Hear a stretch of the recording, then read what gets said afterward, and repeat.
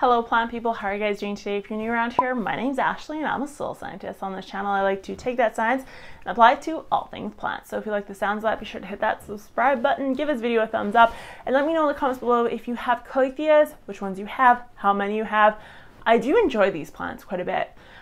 This video was completely spurred by a question that a viewer sent in about a Stromanthe triostar and why the leaves were cupping and you were getting brown edges.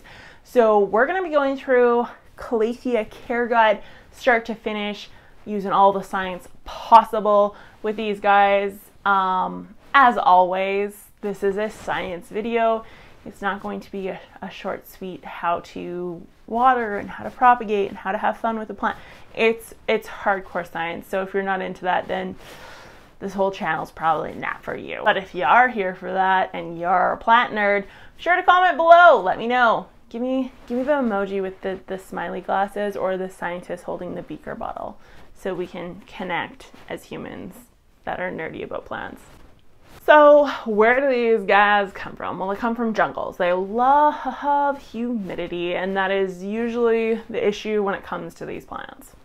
They have a very unique adaptation to them that I personally love, and it's this very unique joint system. It's a joint between the actual stem and the leaf itself that allows the plant to dance and move.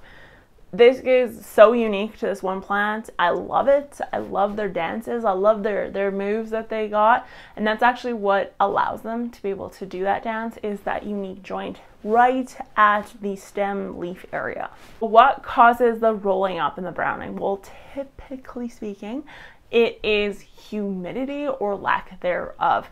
These guys are salt sensitive, so do not bottom water. Watch my bottom watering video, how to not do it or how to do it properly if you are doing it. They don't like salt buildup, so try to flush the soil as often as possible. Don't heavily fertilize.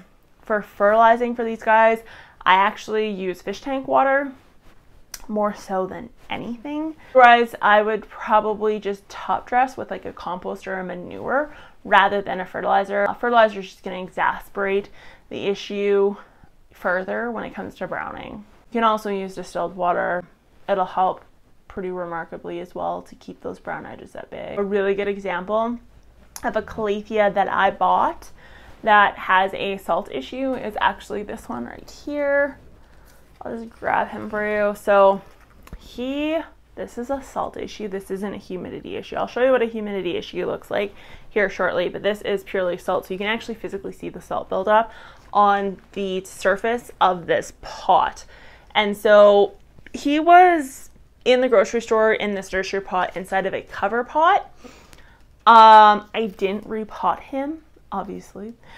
And I'm really confident that this is actually a salt issue more so than a humidity issue, mostly because the browning effect that I'm getting is an all over. It's not just on the edges, it's in the middle, and it's showing up as a major nutrient deficiency. So this is like, even just this right here, this is definitely a salt issue.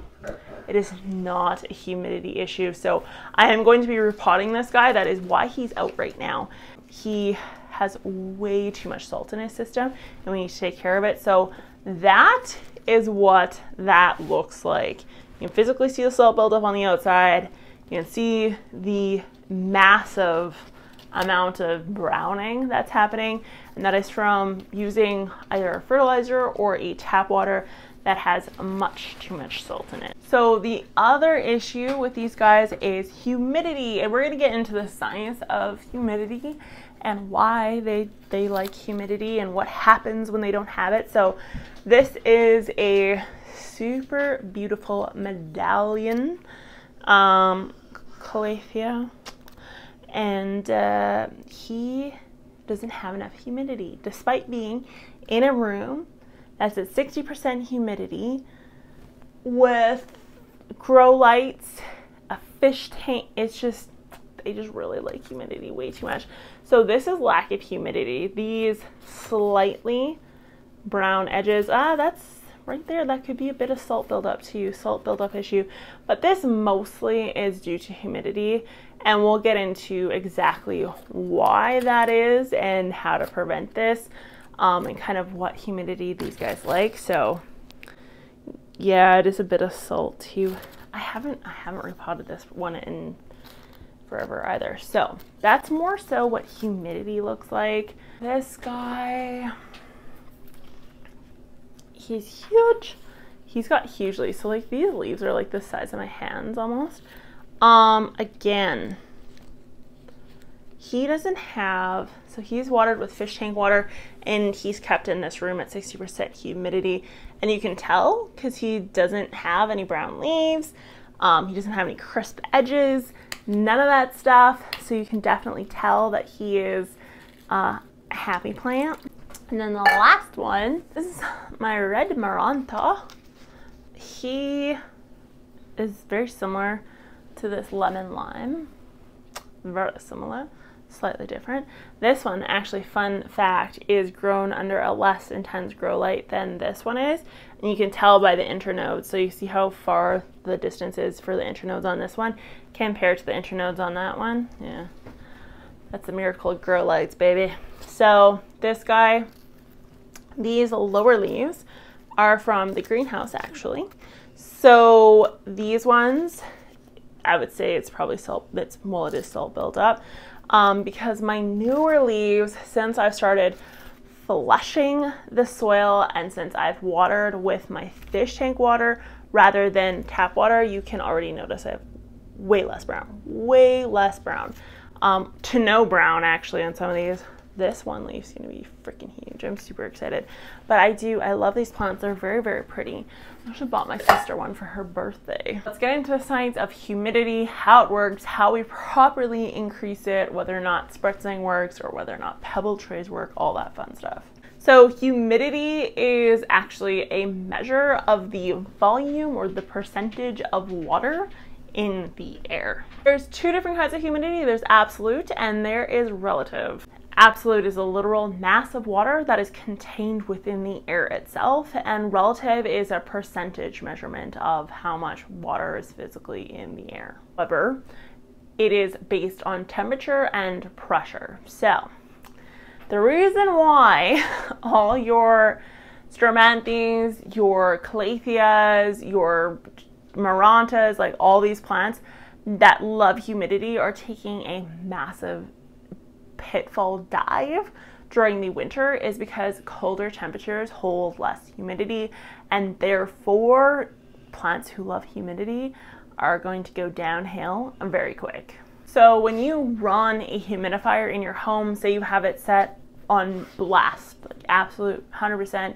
all the time, go, go, go, and then you notice day to day that your humidity's up, down, it actually has to do with not only the temperature within your home, but actually the outside pressure as well. So as the atmosphere around us changes, things that we have literally no control over us change. We ultimately will have a humidity percentage change. So when someone tells you, oh, just set your humidifier at this in a room of this size and it'll be fine. If the person's in Florida, it's going to be a much different story than someone who's in Saskatoon. And also, beyond that, the person in Toronto is going to have different weather than the person that maybe lives in Oakville. And so therefore, just even that temperature change of, you know, a couple kilometers or a few kilometers, that's overall, it's going to affect the percentage of humidity that's in the atmosphere. So unfortunately, there's no way of controlling this. It's kind of Mother Nature, which is what makes Calatheas, Marantas, Triostars, Stramanthes so frustrating to keep in colder climates, in Canada especially, because it's a non-stop fight when it comes to keeping the humidity up in our homes in the winter. So why does this matter? Why does it matter that we have high humidity in our house for our plants? And why do some plants like humidity that's higher compared to others? Let's dive into the science. So all plants rely on a process called evapotranspiration. This essentially means that the stomata open, which then releases water just as a byproduct of the plant trying to capture CO2 for photosynthesis. Because this happens, when the plant transpires water out through its stomata, it acts as a straw. So think of the air, the sun, the heat as the human, and then think of the leaf, the entry to the stomata, the leaf, the stem, the roots as a twisty, bendy straw of sorts. Think of the soil as the cup, and then the excess water that is in the soil solution, think of that as the milkshake. If that makes any sense. So as the water is excreted through the stomata, through respiration, transpiration, it causes a pressure in the plant, which basically draws the water that's available in the soil up through the roots back into the plant. So it's a passive system, it's not an active system. The plant doesn't have to think about it. It's completely manufactured off of natural pressures within the plant, and particularly in the vascular system, which is the xylem and the phloem, which we've talked about when we were talking about Christmas tree water and all that fun stuff. Fun fact, there's actually a measurement of soil moisture that needs to be available for this pressure or this passive system to work, and it's based on something called the permanent wilting point. It's usually described as PWP, and if you've hit a permanent wilting point, that means that there could be moisture in your soil, but not enough moisture in your soil to allow for the uptake by the plant. There has to be a base level of moisture that is available for the plant to uptake based on the power or the draw that they have. So if the soil is better at capturing and holding moisture than the plant roots are at taking it out of the system, you've hit permanent wilting point. That means that the soil is going to hold on to it before the plant gets it. So on a side fact, if you're ever wondering why your soil seems moist but your plant is acting like it's underwater, it's because the soil is probably at a level where it's taking in all the water and the plant isn't able to get any based on the passive system that it has. So why are Calatheas, or any plant, certain plants for that matter, more sensitive to changes in the ambient moisture, and why does it matter? It actually comes down to the rate in which the water is released.